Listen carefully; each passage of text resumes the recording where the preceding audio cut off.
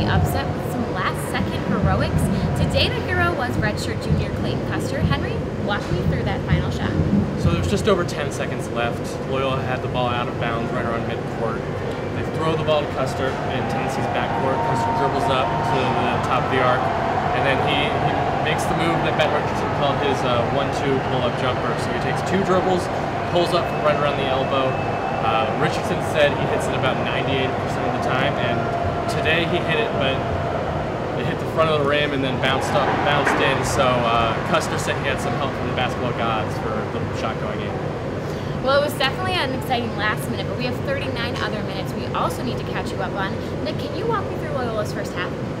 Yeah, so Loyola struggled a little bit early in the first half. They were a little sluggish, let Tennessee get a lot of shots. So Porter Moser called a timeout, and he told me in that timeout, he woke his players up, I think is how he put it. He just got them, their minds were right, and they stepped up after that. They took a lead into halftime. They shot 47.8% from the field.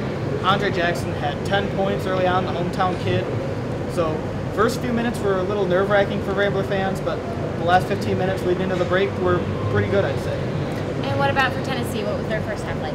Tennessee opened up the game incredibly hot. They built a 15-6 lead. Admiral Schofield scored 11 points in the first 5 minutes. He was unbelievable. It seemed like he couldn't miss.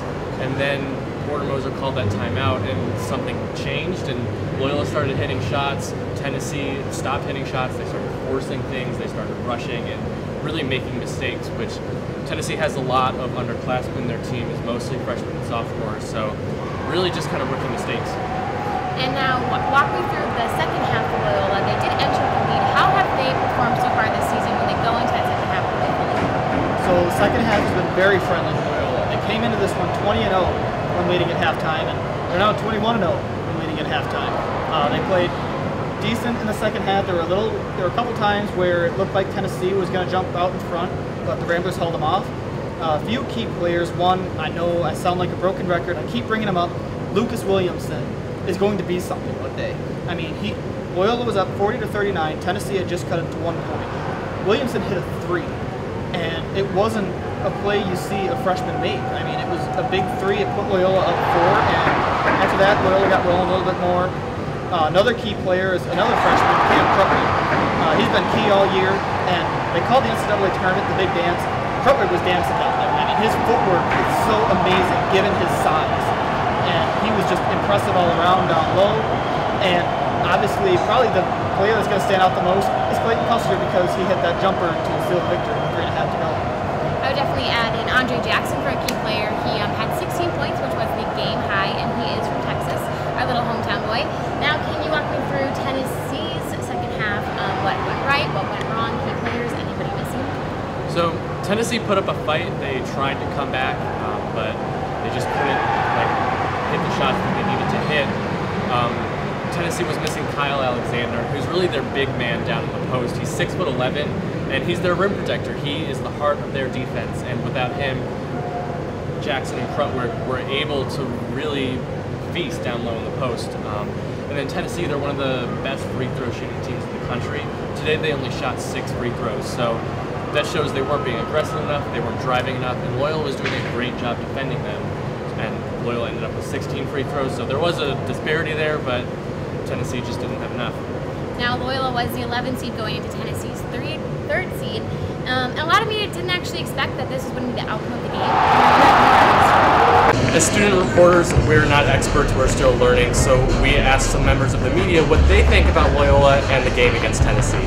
I think that this tournament has been a 2-week commercial for Loyola basketball, and it's exposed and revealed the best about college sports. You know, mid-majors get to this level, much like Butler, much like Wichita State. Really, that game the other day, I mean, I think that's the kind of game that helps put the program back on the map. Not many people know they won a national championship in 1963, much less that they've tied a program record with 29 wins or won the Missouri Valley Conference for that matter. But that was the kind of game, I think, that puts a program on the map, not just for basketball, but maybe even prospective students.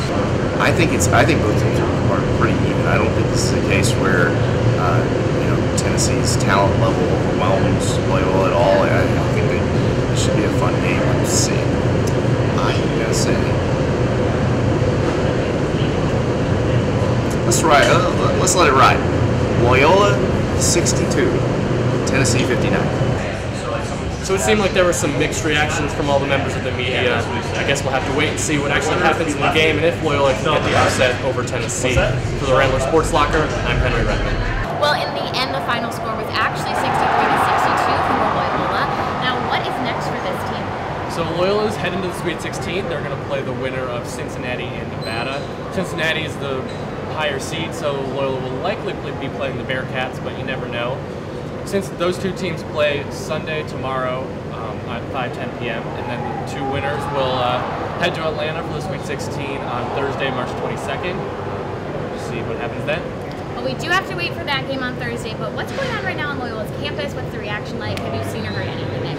It's been incredible seeing the amount of support this team is getting. After all those years of Porter Moser sitting in the press conferences saying, come out to our games, you make a difference, all those cliches. It's finally paying off. The David Student Center had the most people I've ever seen in there. Granted, I've only been here 2 years, but it was packed. Bulldog Ale House was packed. Ireland's was packed. Everywhere that had a watch party was packed and crowded. Watching this game, they all went crazy when Custer hit the jumper, just as they did when Dante Ingram hit the jumper against Miami. So seeing the student body rally around this team is very amazing. And if I'm Moser, I'm seeing it as rewarding, seeing as though they've won 30 games, a program best. And I know I talked to a couple of the guys in the locker room. They're ready to get back to campus and celebrate with everybody, and they'll just head right to Atlanta from there. Well, it's certainly an exciting time to be a Rambler, but that is it for our Round 2 coverage. For the Rambler Sports Locker, I'm Hayley Spitler.